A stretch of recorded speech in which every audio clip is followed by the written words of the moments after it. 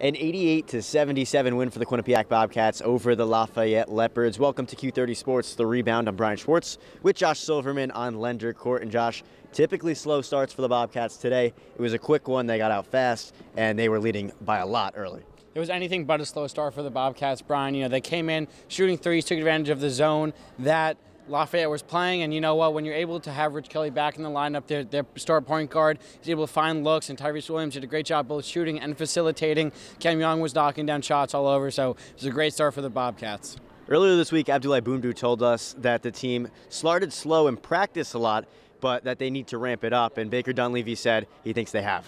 I think just in terms of if he's saying that to you, then there's a recognition and an acceptance that we need to get better at it. And so our guys are concentrating on that. I'm concentrating on it. But it all comes with where our mindset is. And those guys admit it. They say to themselves, this is something we got to get better at. And they've put themselves towards that.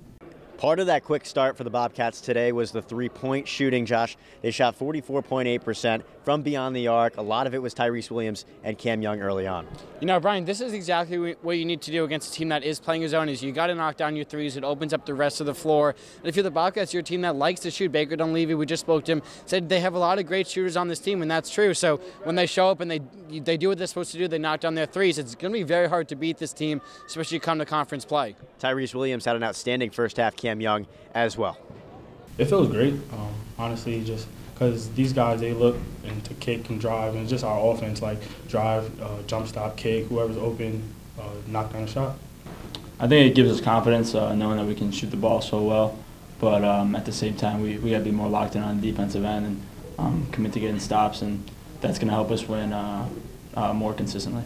Along with Young and Williams having strong games today, Rich Kelly made his home debut after an injury early on in the season. He had a nice game. He really helps a lot of other players on this team perform. No, it's because one thing he does is he doesn't make Tyrese Williams bring up the ball. Baker Dunleavy just talked about it, that now Tyrese Williams can move to the 2, which is his natural position. And Rich Kelly, you see the way he sees the floor. It's better than anyone else does on the team and better than most players do in the entire conference. So him being on the floor just brings a comfort level to the Bobcats that they've lacked and scoring that they've lacked. I think he makes players around him better, and I think that's the first thing, and that's his major talent, and I think we're thankful for that.